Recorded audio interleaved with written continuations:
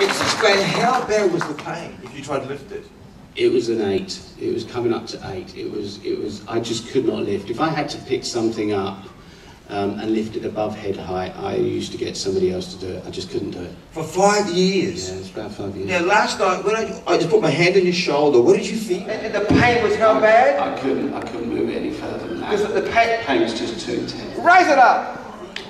It was warmth. It was just a warmth. And it's just like a peace that just touches you, and it's just like, okay.